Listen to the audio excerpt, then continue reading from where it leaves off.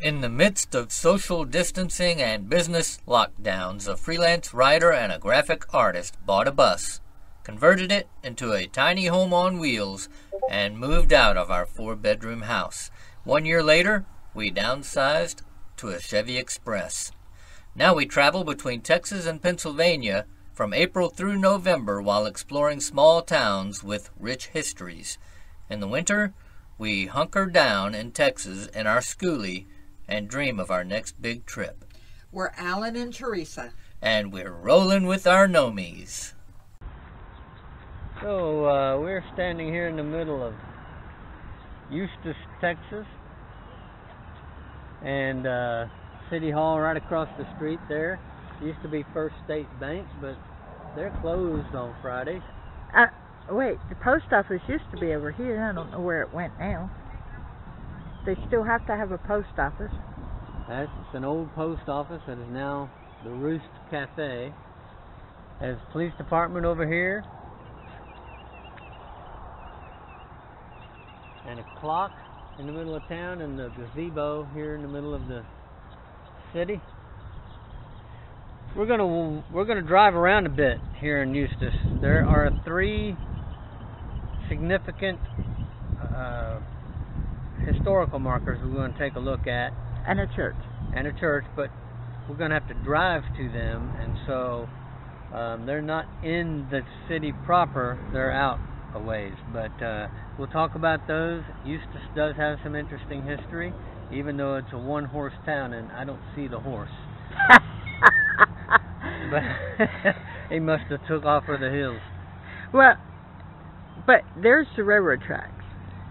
Railroad tracks right behind us. I understand it used to be a thriving town, not, way back, but I'm not quite sure how old it is right now, but I know that there are other communities that preceded Eustace right here in this area, and we're gonna learn a little bit more about those today, so come along for the ride. Let's go check out this clock tower over here. This is too damn funny. They mow the grass, okay? But weed whacking is not their forte, evidently. Look, they got reserved parking for police cars. Wait. How many cars do they need? Well, they got 2. They got 2, and they got reserved parking for 3 more.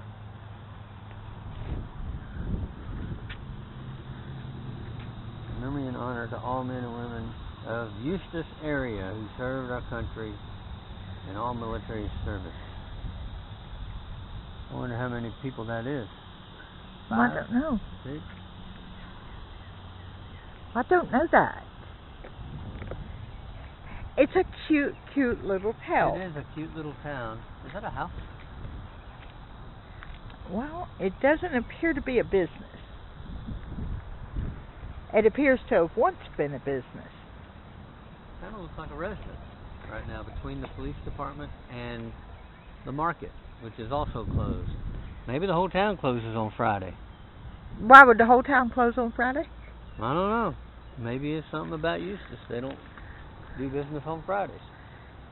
I don't see much going on at the police I really want to know more about this log cabin up here, too. But evidently I'm not going to find that information out today. Not today. We had to come up here on a Wednesday or Thursday or something.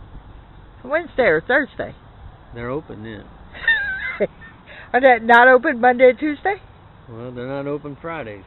And this is Friday. But there's the clock.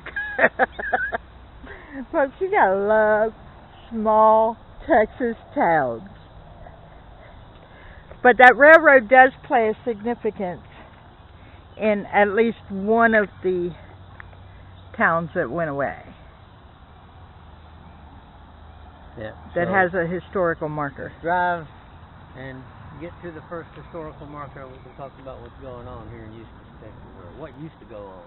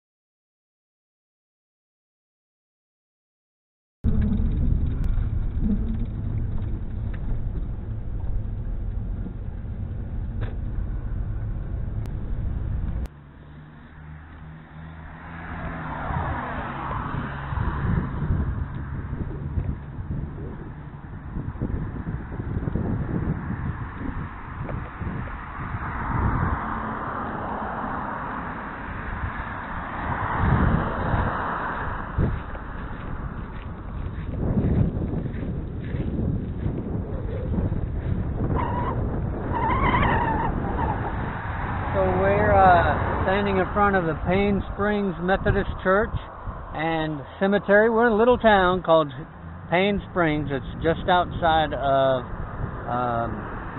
Eustace. It's between Eustace and Maybank, I believe. Just a little south of Eustace. And this church has been going on strong now since the late 1800s. And the town used to be called Mallard Prairie. But by 1880, the church already had a large membership, and at that time met in a log structure. Served as a gathering place for elections, political rallies, summer revivals, and a bunch of other events. And then, of course, the cemetery's been here probably just as long as the church. Local tradition indicates the cemetery first started when a child from a family traveling west was buried by a small cedar tree in the churchyard. The first marked grave was of a mother and daughter buried on the other side of the cedar.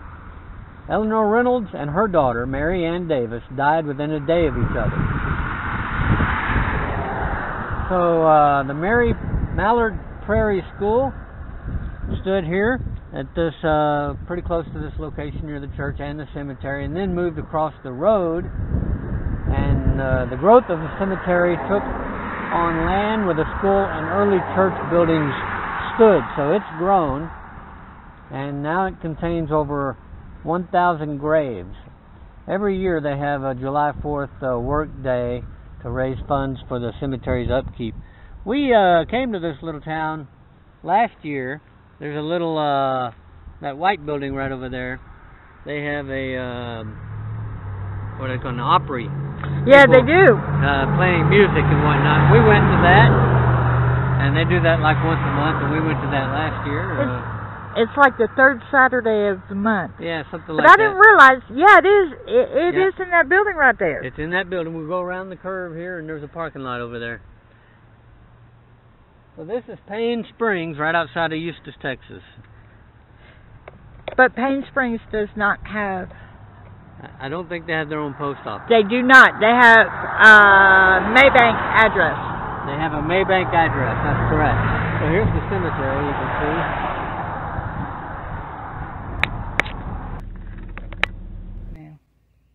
see. So we're standing here on the, looks like the back end of Cottonwood Cemetery. Just outside of Eustace. This was a permanent settlement in this area. In this area that came to be called Cottonwood Community, and it started in the 1840s and 50s, and pioneering families settled here. They established a community church, a school, stores, a cotton gin, and in 1894 a post office known as Mance was built here. Now, that closed in 1905. And it wasn't open long. No, not long, but the community, again, came to be called Cottonwood. So it was Cottonwood, then it was Mance, and then it was Cottonwood. So the first known use of this property as a burial ground occurred in 1871 when landowner Shadrach Green buried his son-in-law here. 10 years later, he sold his land to another son-in-law. A state rep in the 25th and 26th Texas legislatures, William Hugh Graham, that's the guy's son-in-law, used most of the property for his home place and farm, but continued to offer the area near Smith's graves as a burial place for the community. And it was referred to as the Graham Cemetery. After he died in 1919, his widow and their children donated 3 acres of land to the people of the Cottonwood community and to Henderson County to be used as burial ground. The Cottonwood Cemetery is a reflection of the heritage of this part of Henderson County. Veterans of armed conflicts from the Civil War to Vietnam are buried here, as are early settlers and landowners, including members of the Binge, Brewer, Fraser, Foster, Garrett, Morton, Robertson, Hindley, and Allison families. Descendants of those interred have gathered annually since the 1930s for a reunion and cemetery cleaning, and in 1998, they formed the Cottonwood Cemetery Association. It's designated as a historic Texas cemetery. Interesting. It is absolutely gorgeous out here. Now there's a front gate at the end of this lane. There is a gate that says Cottonwood on it. Yeah, there's barbed wire that runs along both sides of this road all the way up to that gate. So I don't know where the bodies are buried. I'm guessing there's a cemetery. Yeah. There's cemetery plots on that side of these trees down there on the other end. When I looked it up online, behind that gate is where the headstones are. Gotcha. So, in fact, I think I might see some through the gate there. So maybe on the other side of that gate, that's where the cemetery is. I just can't quite get close enough with the camera to actually get it. But because there's this odd, I can see that there is a gate down there. I could see it online, but there is this odd little fence here. So this is private property, evidently. No, well, now, not now, but it was for the longest time. It's been deeded to the county. Yeah, I'm guessing that this road was just the access to the cemetery, so you got to drive down this road to get to the actual cemetery. I would guess so. But who knows? So now it belongs to Henderson County. In theory. I guess that makes it public land. But in theory. I don't know. But there's a gate that is closed, and I respect the gate that is closed. But this is interesting, very interesting. I wonder if they're still burying people here. I would guess so. I would guess so. So we're off to the next place. Okay. Toward County Road 3907. Then turn left onto County Road 3907. Turn left onto County Road 3907. In 1,000 feet, turn left onto Farm to Market Road 2709. You walked in between the barn there. Look here. See the chickens on top of the chicken coop? Yeah. Okay. So he went down in the woods or somewhere. Donkey.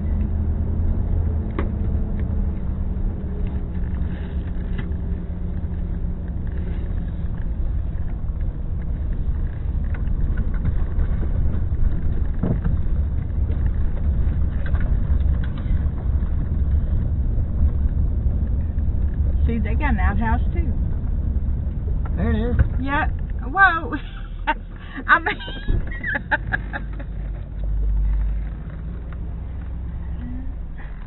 why are you so fascinated with this donkey? 2 of them. Bring them out. I'm not sure I can get them on video because of your screen, but don't worry about it. Nope. 2 little miniature donkeys. Okay. Let's go down the road a piece, buddy. So we're in Goshen Cemetery, right outside of Eustace here. Across the street over there, well, that's a residence there, it looks like. But there's a state right there park. Is the state park. Right on the other side of the road with a lake over there. I'm sure they've probably got camping. But this is Goshen Cemetery, and it was named, it was established after the Civil War, a little community here called Goshen. And it was named for the biblical place called Goshen, where, you know, the Hebrews called it the land of milk and honey. It was in Egypt when the Hebrews were under slavery in Egypt. The Pharaoh gave them this little plot of land called Goshen, and that was theirs. And it was just a place that was rich and plentiful, and that's what the Hebrews called it. So this was named after that community in Egypt, the Hebrew community, Goshen. And it served as a rural farm and as a marketing center for farmers as well. It was also the rest stop for trail drivers herding cattle on the Chisholm Trail, going from East Texas. It existed through the latter part of the 19th century. The railroad was built through the area. Merchants moved their businesses to nearby Eustace, where the railroad actually runs through there, and set up a settlement there on the new rail line, and that kind of killed Goshen. But Goshen remains The last physical reminder of a once thriving trading center, according to local legend, the cemetery was founded when a nomadic cowboy became sick and died while working on a nearby ranch. A large grave and stone fence marked the burial place of the cowboy. We'll walk up there and take a look here in a sec. Many graves are unmarked. The first documented burial is Benjamin Hooker in 1869. And there are more than 450 marked graves here for infants and children, pioneer settlers and their descendants, and then veterans of America's various wars. And that's what we've got here at Goshen. They got a little tabernacle down there with some seating and things. We're going to go down here and take a look. I think it's a pavilion. Yeah. I don't think it's a tabernacle. It's a pavilion, but it's got the row seats and it looks kind of like a tabernacle. We'll take a look at it.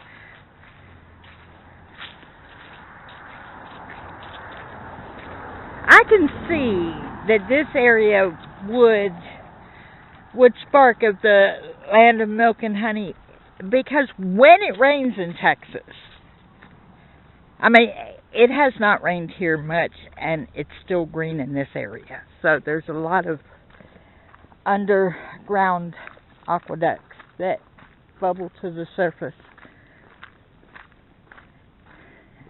and clearly provide water for the prairie grasses. It's green, that's for sure, even though it's dry. I mean, even as far west as our area, it's still green. The grass is still green.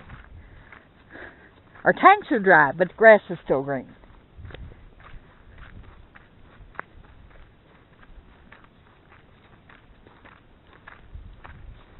Okay, so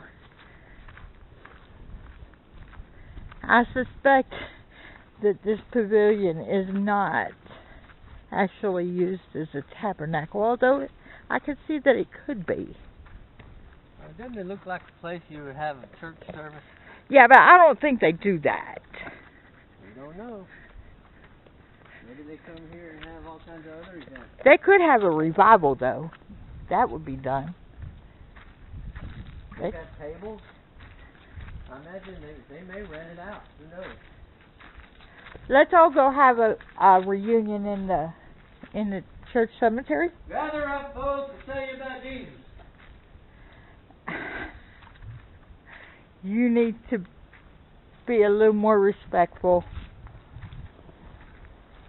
There's the stone for the cowboy, it looks like. Yeah, right there in the fence. No, there's right there. Here. Oh, over here? Yeah. Why they got this one fenced off? Well, why they got these fenced off? I don't know. Yep, this must be the cowboy's burial. That would make sense.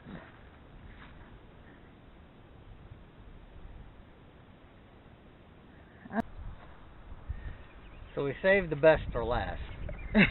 This here is the site of Centerville. We're right on Cedar Creek Lake between Eustace and Gun Barrel City here in Texas. This used to Pain Springs is right there too. Pain Springs is right over here. Pain Springs is just right right there. Yeah, just right over yonder. So this was Buffalo County at one time, long time ago. No, it wasn't Buffalo County. No, Buffalo was the county seat here in Henderson. Buffalo started out as county seat. Okay, and that was in 1848. But due to a central location in the county, on land donated by James Harper Starr, who was a Texas statesman at the time, well-known bigwig, you know how they are. They like to give stuff away. They give away land all the time. The clerk's records were kept in a log cabin courthouse.